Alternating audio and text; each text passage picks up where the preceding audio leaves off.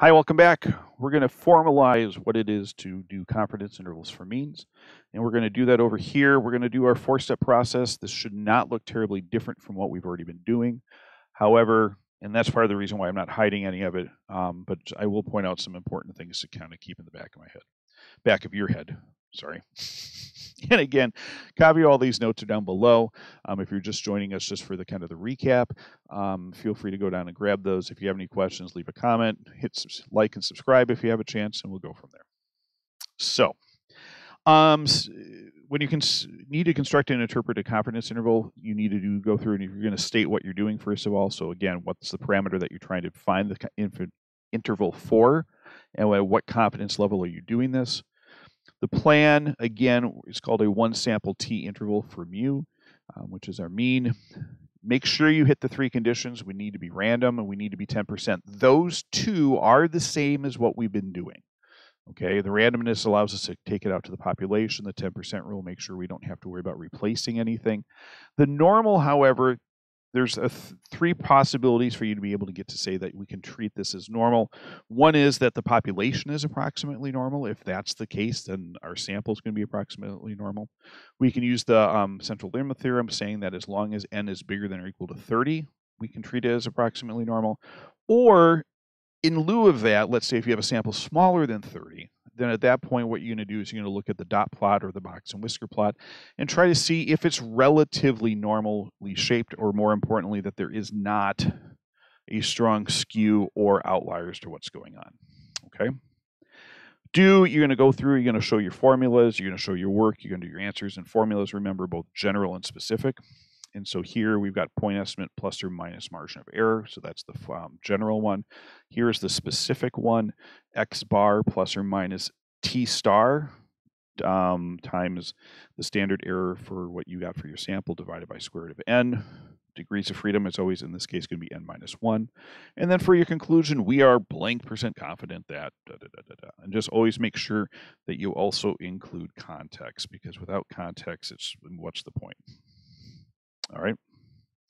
So I want to walk you through this first one here. Feel free to hit pause, but I think this is one of those things where this is the type of question that I often see. It's a good multiple choice type of question. And I want to make sure that you guys are kind of set for that. But go ahead and hit pause if you'd like to. So the city council members want to estimate how many pounds of trash households in the community produce per week. To determine the estimate, an estimate for the standard deviation of the weight of trash produced in a small random sample of households are selected. The trash was weighed on garbage day. This produced an estimated standard deviation of 36 pounds. Great, Mr. Hayes. Where's the mean? And where's everything else? Well, here we go. All right.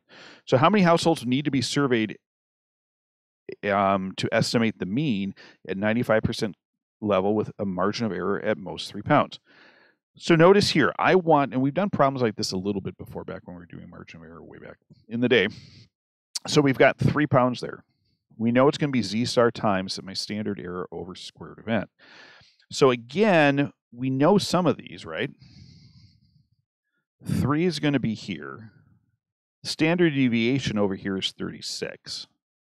I'm trying to find the square root of n because we're trying to see how many households. Now the question is, what do I use for my t-score? Actually, that should be t. But actually, I think I was already kind of thinking ahead there. My apologies. And the reason being is that if you don't know what it's going to be, you're going to use the z-score, okay? Because we don't know what it is. So we're going to go ahead and put in 1.96 here.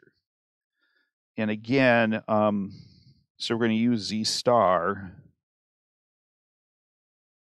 when we don't know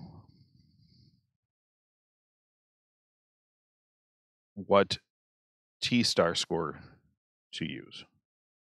Okay? Because, and again, this is just my gut reaction. It basically kind of boils down to this.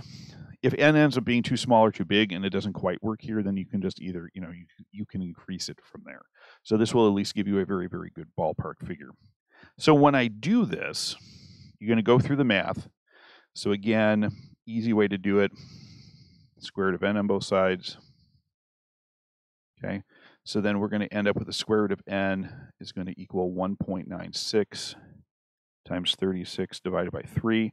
And when we do that, we're going to get an answer of 553.19. Now, big question, do we round it down or round it up?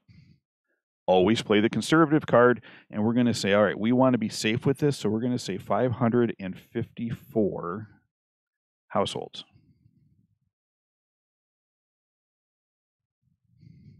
Okay, so there's that. For part B, so after solving part A, the council members decided there'd be too much work to weigh all the garbage, so they give up hopes of estimating the true mean weight within 3 pounds to select a random sample of 15 households and just weigh the trash for each of those on garbage day. Away we go. Here are the results. And for those of you guys who care, I am very sorry that the 19.8 bled over on the other side. It's very sad. And if you don't care, thank you. Anyway, so calculate and interpret a 95% confidence interval for the mean weight of trash for all households. Now, since we're giving you data here, you're going to have to go through and calculate out both the standard error and for this sample and the mean. Okay, you can do that through Staplet, you can do it through your calculator, you can do it through list one and one variable stats, whatever you want to do. If you want to do it by hand, you're crazy, but that's okay. To each their own. So this is what, so after you guys do that, run through this and come back and check your answers. So state mean is the true mean weight of trash for all households in the community. We're doing this at a 95% confidence level. So plan, we're going to do a one sample t interval for mu, for the means. So random, it says it's a random sample of 15. 10% rule, 15 is definitely less than 1/10 of all households in the community. And for normal, there's no strong skew or outliers. Notice it's pretty evenly distributed across here, even though that these are kind of spread out. We only have 2 that are relatively close on top of each other. So it's, we can go ahead and treat it as normal. So for the do, my point estimate plus margin of error. So I've got x bar plus or minus t star times the rest of that. And so let's go ahead and finish this out. So when you do all of this, we're going to end up, you got a mean of 68.85 pounds, plus or minus. Now, our t star for this, remember, degrees of freedom here is going to equal 14. So you got 15 minus 1. So you're going to end up with 2.145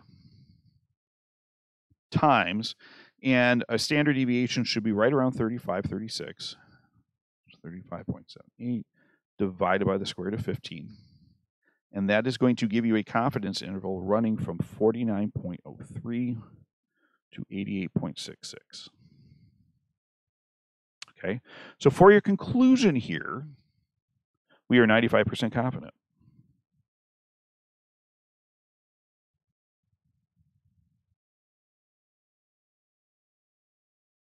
The true mean weight.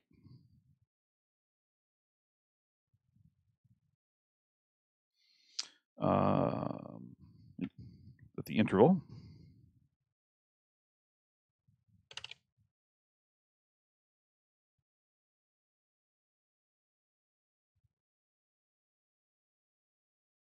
from 49.03 to 88.8 or 88.66 pounds, because again, context, contains the true mean weight of trash for all households in the community.